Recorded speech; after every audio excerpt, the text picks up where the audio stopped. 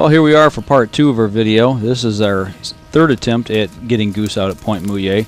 And the guys out, instead of using the boats this time, they're in a little flooded area with cattails. They're actually out there in knee boots. And they had their work cut out for them, but they got quite a flock of birds coming in.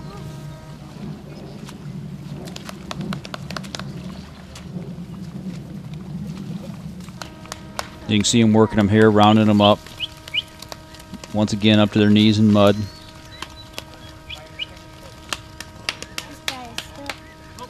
It's amazing how they could just work the birds and keep them close together. You know, it's the only time you can do that, otherwise they'd just fly away.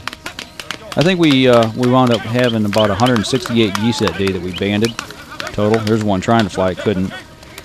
But they had 180 total, so I think there was like 12 recaptures on the day, something like that. I can't remember the exact numbers, but you know, it was a good day. Get out, got a lot of guys out in the field, and get you ready for hunting season, definitely. Once again, getting the youngsters involved. There you are with hands on. What'd you think about that? That was pretty cool. You try to slip one in your back pocket too? Yeah. I think Jacob did too. And here's the young guys banding geese. And we had little guys out there. This guy here, I don't know, probably 7, 8, 9 years old, somewhere in that age range.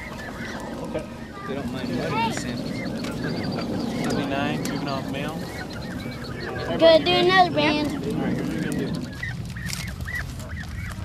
And the thing about it, you did get dirty. You can see there on your shirt how they were covered in mud. Especially in that last batch. Yeah, because they came right out of that that thick stuff there.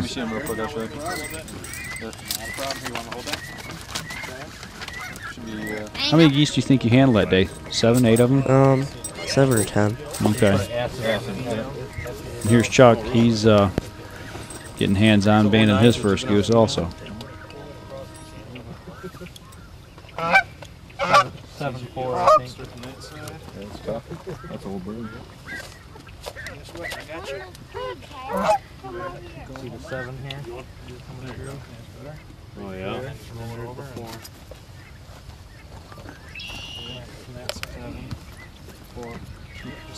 Any of you guys ever get the opportunity to take part in something like this, it's definitely worth the time and effort that you put into it. It's an educational activity that you won't forget, definitely. It's something that everybody that's into goose hunting or into wildlife should try to partake in if they get the opportunity to. There's 2 of them. I think one of them got left over to pull over. That or duck banding. They'll learn. It's gonna be banded in a minute, so. This is a little goose. We're banding geese right now. And I had to finally get in on the fun. Actually, you took over the camera here. I actually got my first attempt at holding a goose and putting a band on one. I really wasn't sure what I was doing there. I had a little bit of trouble trying to get it tightened up the way he wanted. But, you know, I was just going to let him do it. And he's like, no, he made sure that I actually got to do it and finish it, which I thought was really cool. See those teeth in there? That is number 47. Right on that edge there? Nope, the other way. Here, I'll let you do it. No, I'm going to let you do it. The female? Male. So go right across there. Oh, I got you. See the hold on. See the tooth right there? That really helps to kind of cinch it in there. Okay. See? Yep. Good. Can I let it go? And here's the big fella taking his first shot at banding a goose. What'd you think about that? It was pretty cool.